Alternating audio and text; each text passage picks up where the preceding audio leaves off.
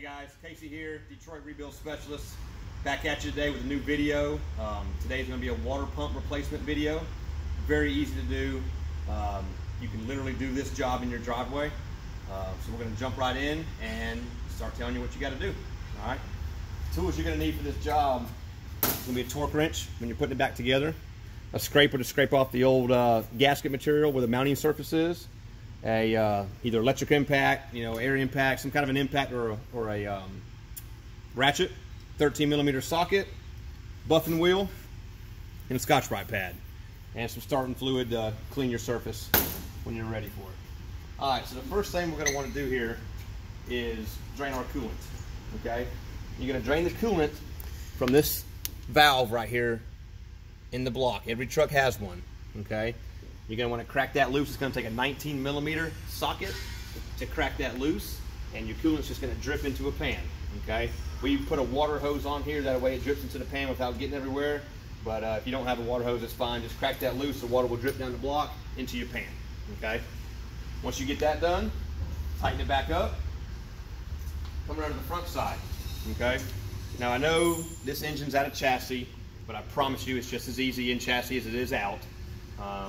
We don't have a belt on this engine because we don't have an AC compressor and an alternator on this engine, but I will do another video showing you how to get the belt off. But for purposes right now, the belt's already removed. Okay. When you start this, you're going to want to loosen your pulley bolts before you pull your belt off. Okay. The reason why is this pulley spins when there's no tension on it. If your belt was on here, it would hold tension. You can loosen up these bolts. Don't take them out, just loosen them up. Okay.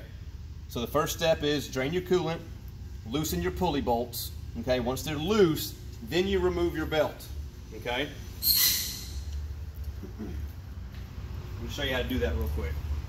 All right. See how it spins when you don't have a belt on there? I'm going to hold it with my hand, and they'll come right out.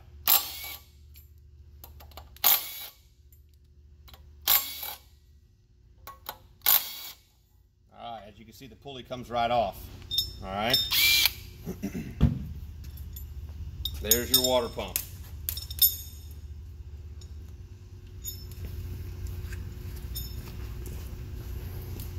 Okay.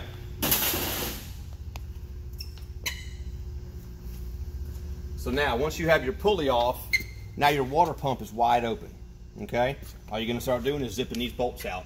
Now, you're going to need to get another bucket, or you're going to need to move this bucket up here to the front, because when you bust this loose from your oil cooler module, coolant is going to come out. Even though you've drained your coolant, you're still going to have coolant loss come out of the front of this pump. Okay? So now we're going to zip these bolts off.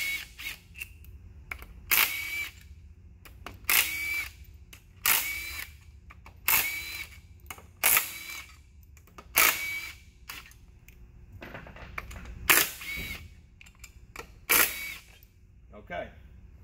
Once you get all your bolts out, you want to get a little tiny pry bar, maybe a little hammer, and you're going to want to tap on it to get it off. I don't have a hammer on me handy, so I'm going to use the back of this scraper tool to pry this loose. Okay. You can see how your gasket's still on here. All right, you got to scrape that off, but just pull it off. All right, and that's your water pump, guys. It's very, very simple, nothing to it. All right, now if you have a little bit newer truck, your water pump, you have a variable speed water pump. There's going to be 2 electrical connectors on the bottom of this that you need to unplug. Other than that, they're the exact same. That's the only difference. Okay. So once you get your pump off, now you need to scrape this old gasket off. It's very, very important to scrape this old gasket off. Okay, take a razor blade, whatever it takes to scrape it off.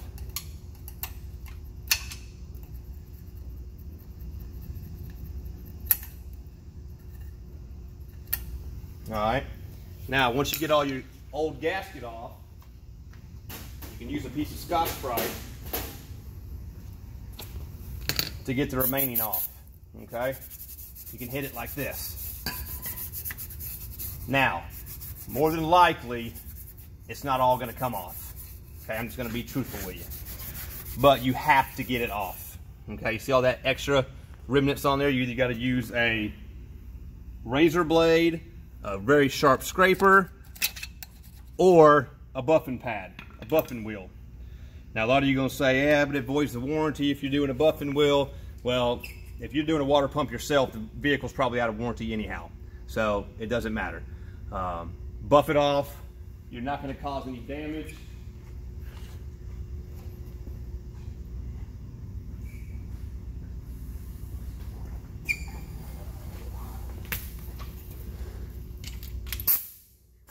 You can hit it lightly.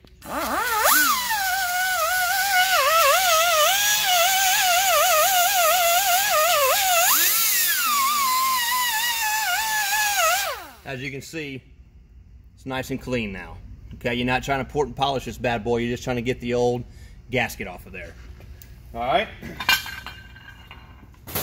So once the gasket's off, take your new pump. This is the same pump that we had before. And you're gonna reverse. You're gonna put it back on. Very simple. No calibration, no computer. You don't need anything for this job, okay? Put all your bolts back in it.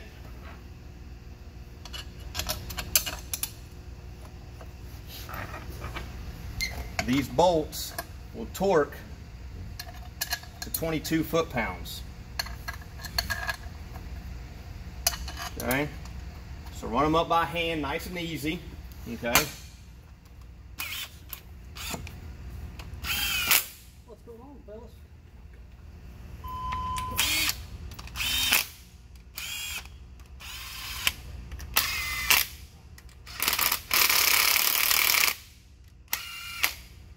Okay, once you get them run up, get your torque wrench out. Like I said, 22 foot-pounds.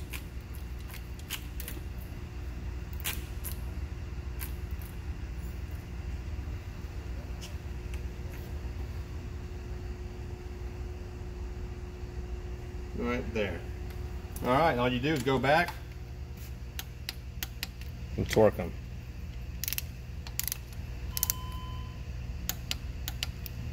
Simple as that. All right, so you torque them all. Now it's time to put the pulley on.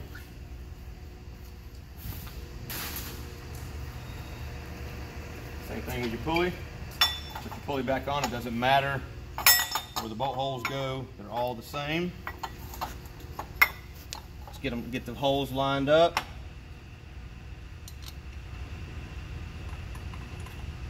Always get them all started before you tighten them up.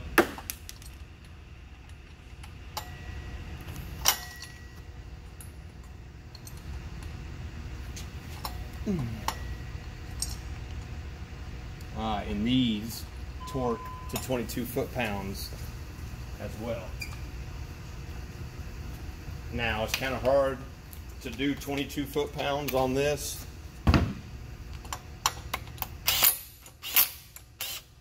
22 foot-pounds is not much. I don't even know if I could hold it myself. The belt will help you out if you're in that situation. Yeah, you can't really hold 22 foot-pounds. So either way, it's not much. Run them in, tighten them up. They're not going to go anywhere. There you go. Water pump's back on. Put your belt back on. Pump the coolant back in it. Bam, you just knocked out a water pump. You can do it in an hour in your driveway. Very easy, very simple. Like I said, I'll post the link, the video to do how to put on the belt on and off. And like I said, if you got any questions, give us a call. Leave a comment if you want us to do a repair, you know, a tutorial video, and we'll just keep them coming. Thanks, guys. Detroit Rebuild Specialist out.